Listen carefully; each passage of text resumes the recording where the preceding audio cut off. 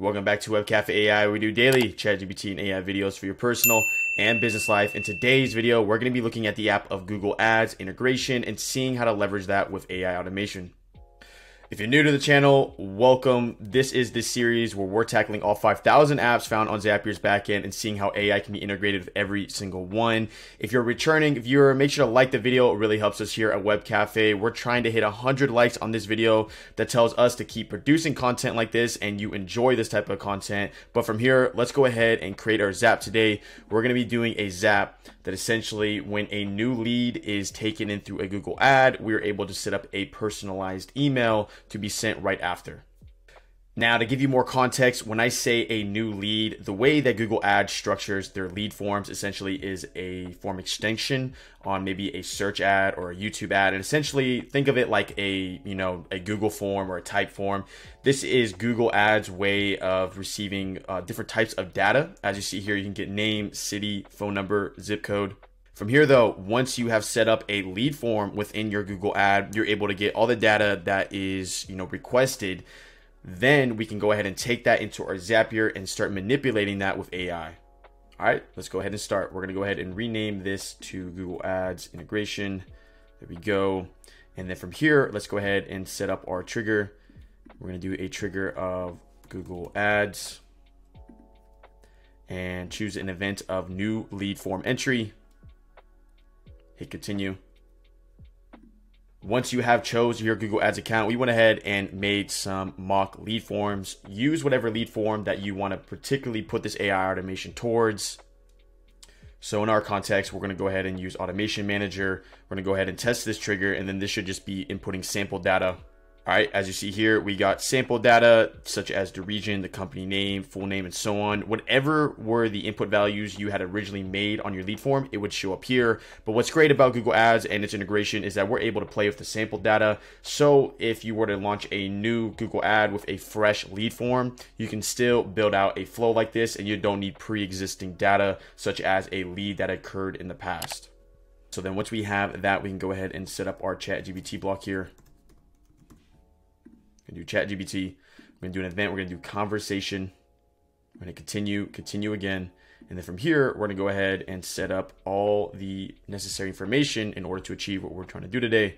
So to start off, we can go ahead and keep a lot of these variables the same. I'm gonna go ahead and up my model to GPT-4 as we're dealing with a more comprehensive context here due to the fact that we're doing a very personalized email to the individual. And then from here, we can add a memory key. Think of a memory key as consistent outputs for the underlying block here. So we're gonna do a memory key of add lead. This can be a random string of 32 characters. So choose whatever, this could be anything. This could be unicorns and rainbows. So whatever you wanna do there. And then from here, we can go ahead and set up our prompt. So what we're gonna do here is we're gonna say context. We have received a lead from our Google ad campaign for, and then go ahead and give context on what this Google ad campaign was for. So was this a product, were you selling dog houses? Was this a service? Were you doing web development? So in this context, let's just say we were doing a Google ad campaign for AI automation agency.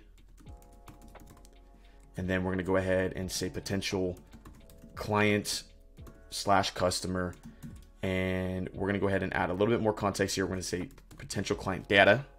And then from here, we're gonna go ahead and input all the data that we received from that form. Obviously, when you build out a lead form that has more variables, there's more for us to work with. But don't worry, we're gonna be able to build out the structure here, and then whatever you choose to do on your backend, you can go ahead and add that additional information. So from here, we're gonna go ahead and add the name, semicolon, parenthesis. We're gonna then do the company name, semicolon, company name, semicolon, parenthesis, and then we're gonna go ahead and see if there's anything else, not necessarily anything else. Now in context, what I should do here essentially would be input the data that we received from our first block. So I'd be putting in full name here, and then I would be putting in company name here. But due to the fact that we're dealing with sample data here, I'm gonna go ahead and just, input some fixed variables here. But, for reference, obviously you'd input the variables from the original block. But for our reference, we're just gonna put in some sample one. We're gonna say Tim Willow, And then we're going to do a company name of Grasshopper Lawns. And then let's go ahead and add some more variables. So let's say that you had the name, the company name, and then maybe you add one additional or two additional boxes. We're going to say company size, semicolon, parentheses, location, semicolon, parentheses, and then let's do interested service. So maybe you had a multiple choice radial on the form itself. So we're going to do interested service, semicolon, parentheses. As I said before, all these in reality, when you're actually building this out, would be the underlying variables you'd find here. But for the purposes of this, so you can kind of see how the structuring would come out, we're going to go ahead and just, input them ourselves. So we're going to say company size 1 to 10, and then we're going to say location is Santa Monica. And then interested services, we can say social media management. From here though, now that essentially we gave the context for the GPT to understand, okay, we're receiving a lead from a Google ad campaign that we're running for an AI automation agency. The lead's data is as what's been outlined here. You can go ahead then to ask essentially what we're trying to achieve here. So whatever that may be in your context, go ahead and proceed. In this context, we're going to go ahead and just try to build out a specialized email for this lead. And we're going to set that up as a draft and then essentially not send it yet. But in theory, at scale, you could have all these emails sent automatically depending on your use case. So we're going to go ahead and say generate the body of an email encouraging the potential client to schedule a call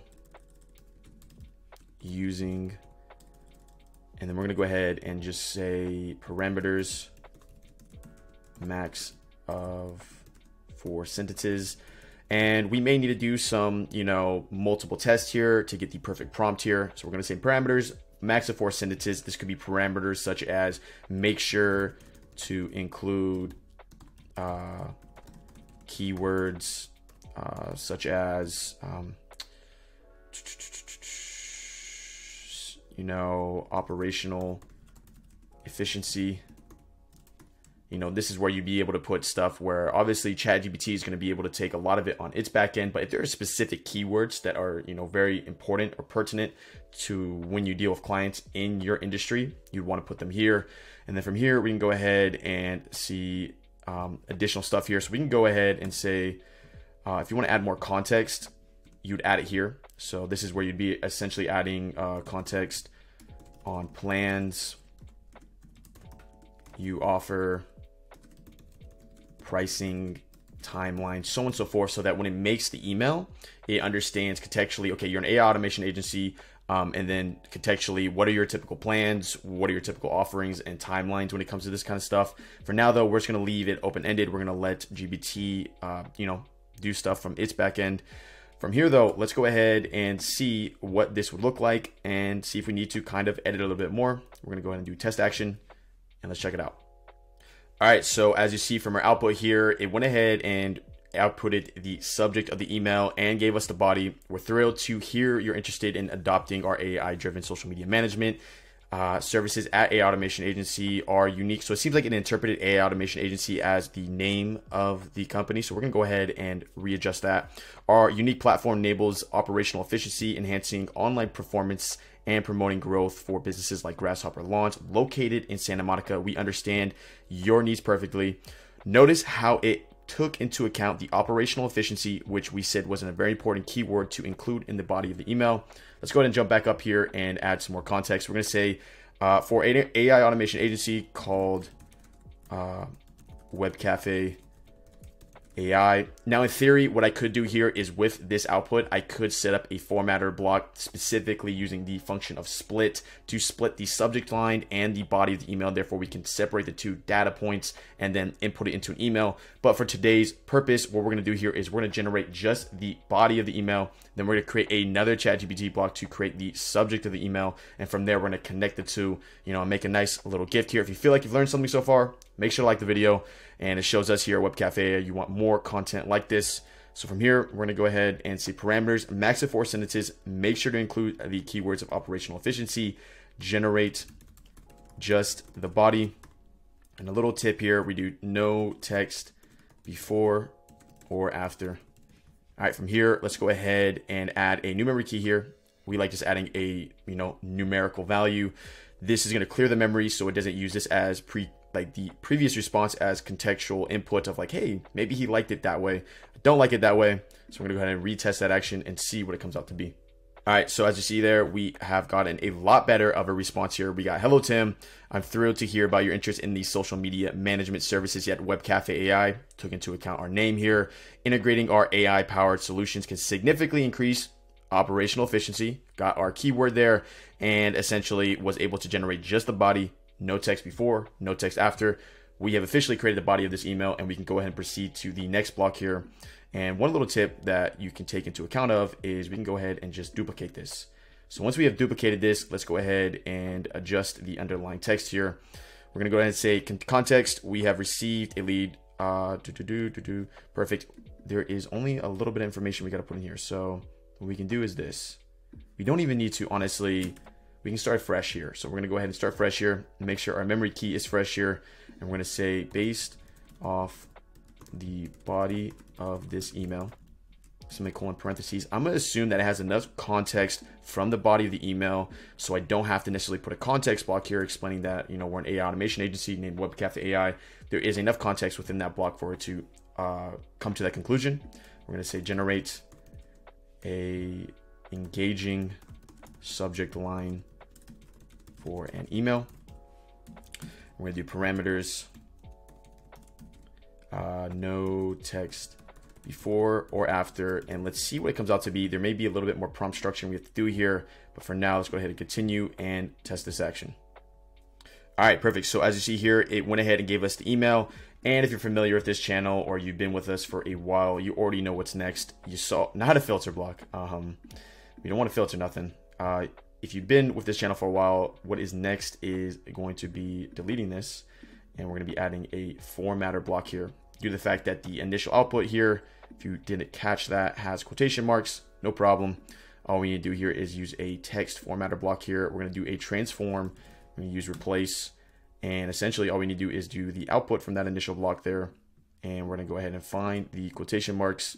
And we're going to go ahead and replace it with empty space. We're going to test that action. And then essentially that will just grab the quotation marks and provide us with the underlying subject line. As we saw before, we could add parameter block here, essentially saying we want keywords in the subject line. Maybe we want the individual's name at the beginning of the subject line. However you want to proceed with that. From here though, we can go ahead and do Gmail. We can go ahead and do create a draft. In theory, I could send this automatically. I could say send email. But for now, we're going to go ahead and create a draft so we can kind of see it in our backend. We're going to go ahead and create a draft into our courses account here. And we're going to hit continue. And then from here, what we're going to do is essentially input the data that we just received. So let's start off with the subject. We're going to use the formatted version of the subject, so there is no quotation marks. Then we're going to go ahead and put the to email. So in theory, this is where you'd put the email found within the Google Ads data that we received. So we'd put email here. Perfect. And then from here, we can go ahead and set up our body, which was created here. And we can add even more fixed text here. So maybe we add the body, best regards, Corbin Brown. Now, one thing I want to point out here is that if you want to deal with better structuring and the way the email goes out, I would encourage you to have it so that the email is generated, or the body of the email is generated in HTML. That would allow us to essentially, change the body type to HTML, make it so that when you see this final email, the formatting is a little bit more better. But for the purposes of today's video, this should be sufficient. What we're going to do now is essentially, instead of sending it to a test email, let's go ahead and send it to our courses email. So we're just going to head and put in a fixed variable there. In theory, that would be the Google Ads variable as we saw earlier. We're going to go ahead and hit continue here, and then we're going to test this action. Perfect. So as you see here, we went ahead and created the draft using the underlying values we got from that Google Ads lead form. What we can do here is we can go ahead and click into this. And as you see here, we got the email that was provided in the lead form. We got the very specific subject line, and we got the body that we created together using the underlying variables found in that lead form. On top of this, we have the fixed data that we identified before. You could also add a nice little signature to this email and so on. There's a ton of stuff, such as also adding a PDF. So if we jump back over and we're like, hey, with all of our clients, we typically give a lead PDF that is completely free that kind of explains a lot more context of what we're doing here. You can add that as an attachment for that underlying email. Now, before you head off, make sure to check out our marketplace here at WebCafe AI. We build out pre-built AI automations that you can start using for your own store or your client's store, which is always fundamental when you're offering different services to potential clients as an AI automation agency.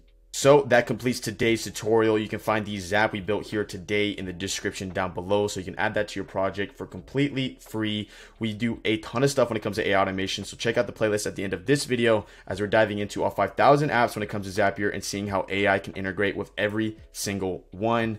Without further ado, I'll see you in the next video. Thanks for tuning in. And yes, surprise, I'm an AI avatar. Make sure to explore more here at WebCafe, where we demystify AI for your personal and business life. Until next time.